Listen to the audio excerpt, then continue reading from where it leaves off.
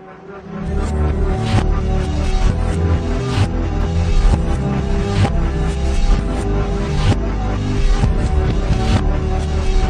guys, and welcome to another episode of Among the Stars Celebrity Perfume Review. So today I'm extremely happy to be bringing you guys my review of Daisy Dream Forever by Marc Jacobs. This perfume launched last year and is the first spin-off to the original Daisy Dream, but isn't at the same time because it has the exact same notes as the original. They just moved it around and made an Eau de Parfum version. So before I get too much further into this review, I know like with my background being blurred now, it isn't as easy to see that screen, but I wanted to kind of like zoom in back there so you guys could see this. So this is actually probably one of my favorite promo shoots I've done in a very, very long time. So I actually got requested to do this by a subscriber who was interested in Daisy Dream and wanted me to do the review on this. And the night that they requested it, I actually went out and took a picture of it. And it was raining out, and just like this whole thing was caught on one shot. Like I didn't need to like really take a whole lot of shots on it, so it's a one shot. It isn't actually edited at all. Just putting my watermark in and putting that font in there is all the editing I did. So that is like the hyperness that came out of it when the camera took it.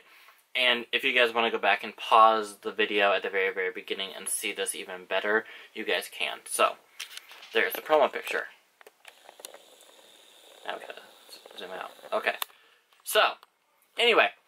So Daisy Dream Forever, like I said, has the exact same notes as the original.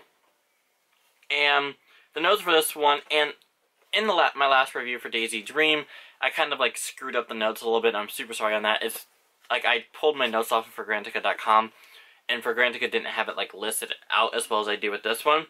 So it starts off with notes of blackberry, pear, and grapefruit. Middle notes are blue wisteria, jasmine, and fresh lychee, with base notes of blonde woods.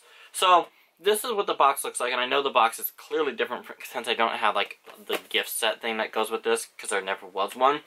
So it looks like this, and it says Daisy Dream, Marc Jacobs Forever, Eau de Parfum spray, 50 milliliter. It's got the kind of Daisy Dream pattern going all the way around. It says Daisy Dream, Marc Jacobs on the sides. The both sides are clear. Bottom thing, and then on the back it just tells you like ingredients of Marc Jacobs, distributed Coty, blah blah blah.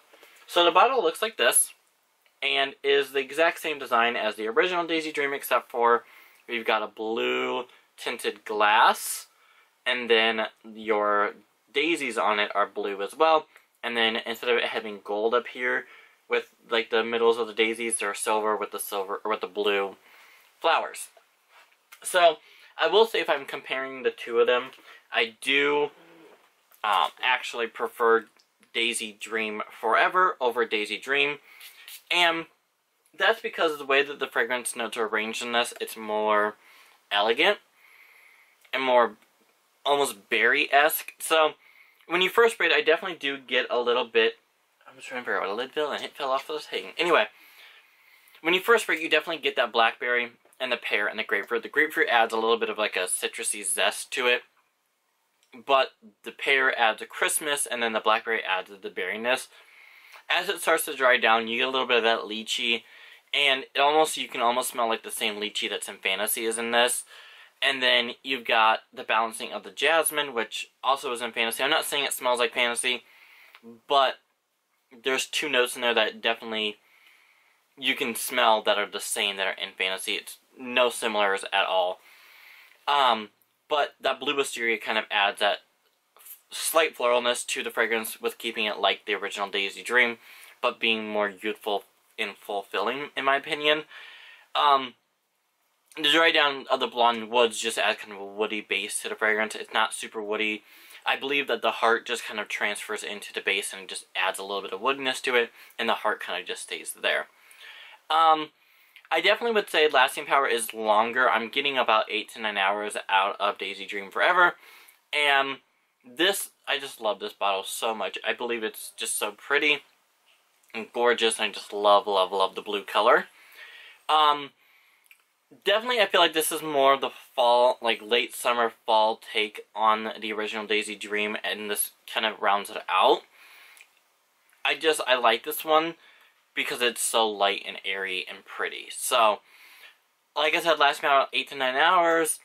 I like this one a whole lot more than I like the original Daisy Room, and that's just my opinion. So, there you guys go. There's my review of Daisy Dream Forever by Marc Jacobs. Thanks you guys so much for watching. Follow me on Twitter, A_Perfume, and Instagram, Among the Stars Perfume. Link to in the description below. And as always, guys, thanks so much for watching. Bye.